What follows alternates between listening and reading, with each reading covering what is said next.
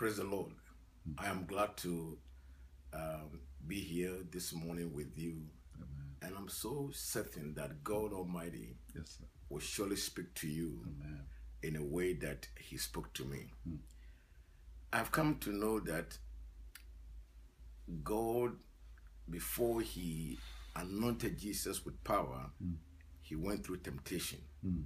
Now, one of the things I've seen is if you want to be empowered, there is a test and temptations that you're going to go through. Until you pass it, you can never be empowered. God cannot trust you with power if you cannot pass the temptation it brings across to you. So let's start with the temptation. Now, Jesus Christ, before He was empowered, because the Bible says He was led to the mountain, to the wilderness, to be tempted of the devil. Now, first thing the devil came to Jesus, told him, he said, look, if thou be the Son of God, guess what?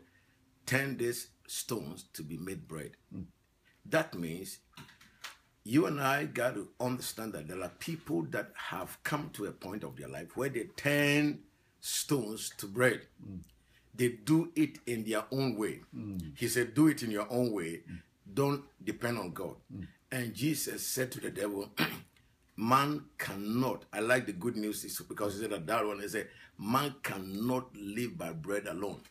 Now listen, the reason why Esau sold his birthright, because he lived on the bread alone.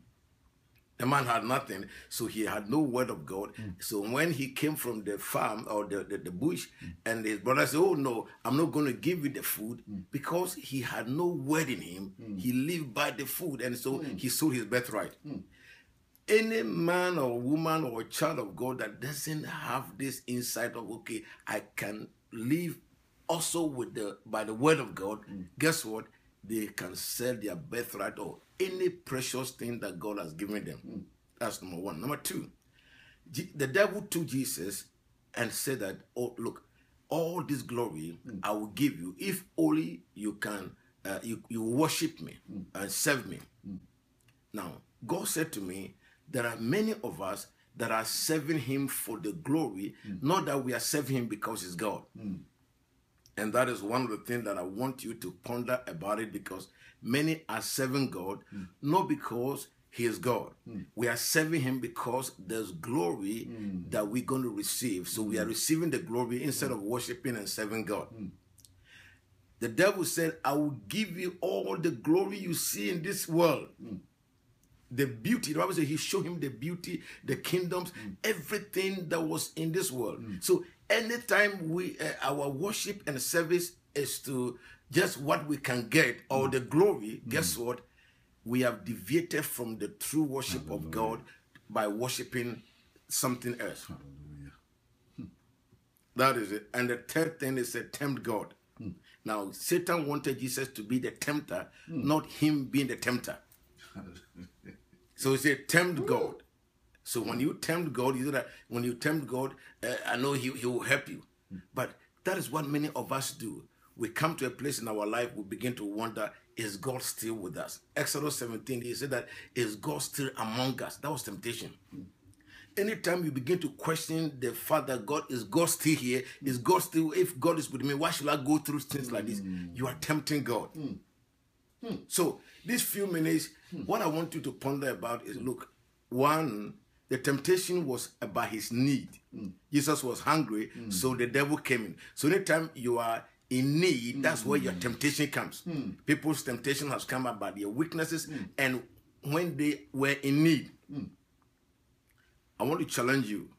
Anytime you are in need or anything, look to God, or He will tell you that turn the stones to be made bread. The needs, 1, 2, He said that I'll give you the glory. And 3, He said, tempt God. Be the tempter, not me, Satan. So Satan himself didn't want to be the tempter, but he wanted Jesus to be the tempter. Think about that, so that at the end, you and I will live a life that God will empower us. Because verse 14, He said that He left the place with power. So power comes only when we do this. And finally, let me say this. Jesus told them, you can never go to the cities or the ways of the Gentiles or the Samaritans until the Holy Ghost come. Jesus himself in Matthew 15 told the woman, I'm not sent but to the lost sheep of Israel. In other words, Jesus' ministry is limited. Let me put it again. I want you to hear it. His ministry was limited without the Holy Ghost. Now, Holy Ghost coming, he told them that when you receive the Holy Ghost, you now can go to uttermost parts of the earth, sir. and the Samaritan cities and everywhere. Whereas when they didn't have the Holy Ghost, he said you can't go. So please, I want to challenge you. When you want to go extra length, you need the empowerment of the Holy Ghost. Without that, you'll be limited in visions and dreams, and you can never go forward. May the Lord bless you, and we look forward to see you again in Jesus' name. Amen.